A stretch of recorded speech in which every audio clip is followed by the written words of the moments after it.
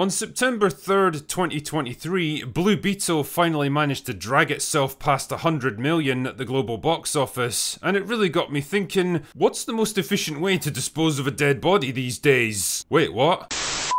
It really got me thinking that there's no more appropriate metaphor for the sad state of the superhero genre than this movie. A bland, generic and creatively inert project sharted out by a studio that's out of ideas and energy, doing nothing that hasn't been done a million times before, and roundly ignored by completely apathetic audiences. And what's funny is that it's the kind of film that would have comfortably raked in $500 million if it had come out 5 years ago when people still actually cared about stuff like this. That time, however, has long since passed, and I think in retrospect, people are going to look back on 2023 as the year the superhero genre officially died. I mean, let's be real here, it's been struggling for a long time now, and people like me have been warning that it was headed towards irrelevancy, but this is the first year when there's really no way of hiding it anymore. Don't believe me? Let's look at the numbers, shall we? Back in 2019, there were 8 cinematic superhero releases, making a grand total of $6.92 billion worldwide. By 2022, we had 7 major theatrical releases, only this time they only managed to bring in $4 billion at the box office. That's a drop of more than 40% in just 3 years. And 2023 is shaping up to be by far the worst year yet. DC have already released 3 movies this year, all of which have flopped disastrously. In fact, none of them have even managed to break 300 million. When you add Black Adam into the mix, that makes 4 flops in a row for DC, and somehow I don't think Aquaman 2 is going to turn things around for them. Neither is James Gunn, the latest entry in a revolving door of producers tasked with salvaging whatever's left of their destroyed brand. Not only does he seem to be burning through fan goodwill with a series of unpopular creative decisions and embarrassing revelations, but he's been put in charge of a studio that might actually run out of money before he can even do anything. Things aren't looking much better for Marvel either. Ant-Man 3 brought in less than 500 million worldwide, nowhere near enough to cover its massive production budget, never mind turn a profit. Secret Invasion, starring Samuel L. Jackson, should have been a big hitter on Disney+, but instead turned out to be the lowest rated Marvel show ever made.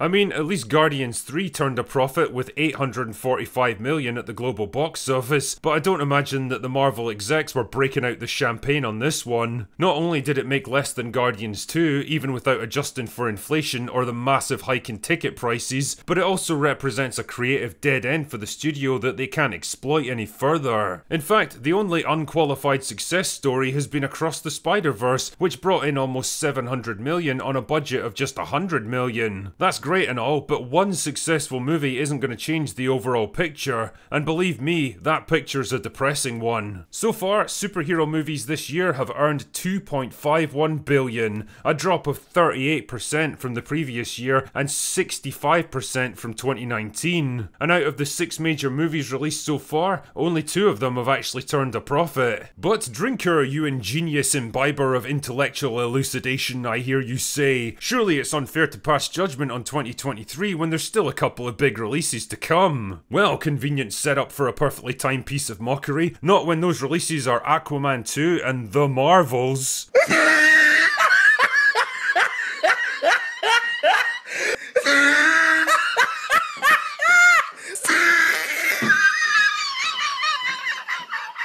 One is the final pointless movie in a dead cinematic universe, starring what may be the most unpopular actress in Hollywood, for now at least, and the other is so hotly unanticipated that it's now been delayed and reworked 5 different times by Marvel. Even the director seems to recognise that the writing's on the wall when she made this amazingly frank admission to Total Film. I'll pitch Kevin's 17 versions of what can happen with all these women, and why, and how, and this and that, and he's like, okay girl, and sometimes I think I've really got a movie going after this, and then other times I'm like, oh, they have this whole other plan that I'm not a part of. In terms of women-led films, and women as superheroes in particular, and excitement around that, I think it's really just about whether or not the movie's good. Especially now we have more and more films that are female-led, that are action-based or superhero-based. Jesus, calm down, Wordsworth, you're really dazzling us with your articulation here. This right here is what happens when reality comes at you so hard and fast that there's just no way to spin it into anything else. She knows that this movie's gonna be a fucking stinker that'll bomb harder than the Manhattan Project, and is preemptively trying to manage expectations and deflect blame. She knows that this film can't just slide its way into a freshly lubed up marketplace like its predecessor did, where anything with the Marvel logo slapped on it was basically a giant money printing machine. The fact is, superhero movies are having to fight harder and harder to garner the kind of attention that would have been guaranteed a few years ago. There's an almost tangible feeling of weariness and resignation when a new movie gets announced now, like an aging man trying to rouse himself for another long shift at the same tedious job he's been working for decades. What used to be an exciting event to be savoured has become a kind of dull chore, something to be gotten through out of obligation rather than genuine desire or interest. And it's funny because everyone seems to have their own pet theory for why this happens. Depending on who you talk to, the problem lies in the oversaturation of the market with far too many projects, or the declining creative quality of the movies and TV shows being put out,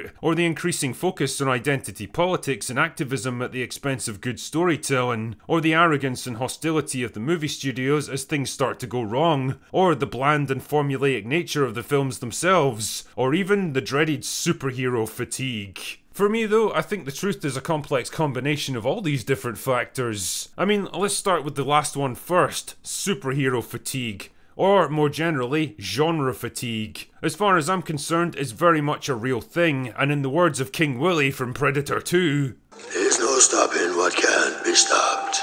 Just like every other fad and fashion that's come and gone over the years, movie genres eventually become stale and played out as times change and people move on to new things. It happened to the adventure epics of the 1950s, the gritty crime dramas of the 70s, the gung-ho action movies of the 80s, and the comedies of the 90s. Why would you assume it wouldn't happen to the superhero movies that have been with us ever since the 2000s? Shit man, in genre terms they've had a pretty fucking good run. And in reality, it probably would have lasted a few more years if it hadn't been for the over-reliance on tired formulas and exhausting CGI spectacle, the oversaturation of the market with endless movies, TV shows, spin-offs and sequels that became almost impossible to keep up with, the hiring of untalented or underqualified writers and directors who are more concerned with pushing their own political worldviews than making good movies, and the increasingly aggressive attempts to attack and gaslight fans who dared to criticise their products and point out their mistakes. The truth is, they got too big, too lazy, too arrogant, too complacent,